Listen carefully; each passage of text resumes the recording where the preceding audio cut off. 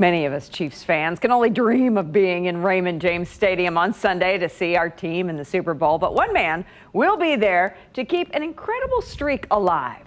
KCTV5's Greg Payne joins us live now from Tampa's Treasure Island. Greg, how many Super Bowls has this guy gone to?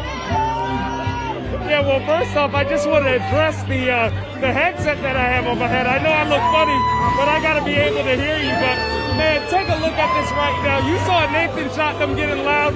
If you guys could get loud.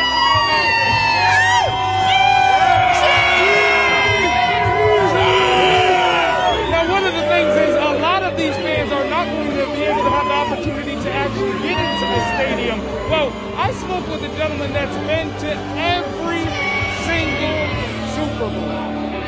Kansas City was a 14-point underdog, and they beat Minnesota. That was Super Bowl IV, and that's just one of the Super Bowls Thomas Henschel has attended. First one was 1967 with Kansas City and Green Bay in the Coliseum in L.A.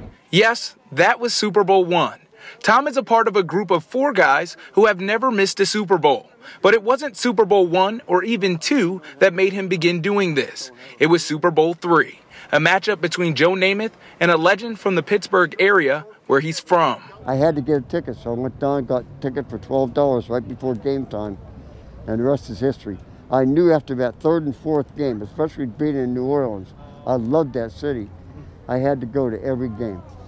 And I'm healthy enough and I'm blessed that I've been able to go to every game. Tom currently lives in Tampa and is a lifelong Steelers fan and also a supporter of the Buccaneers. But he did give his prediction on the big game. Oh, I love the Chiefs. I love that quarterback. Oh, I wish he was in Pittsburgh. Oh, I love Holmes. Oh, my goodness. He's gonna break all kind of records. Yeah, the young will beat the old, I think. One of the interesting things that he had said was the fact that he bought a Super Bowl ticket for $12. That really just stuck in my head. Reporting live here from Treasure Island, I'm Greg Payne for KCTV5 News. What a great streak to keep alive. You have fun out there, Greg.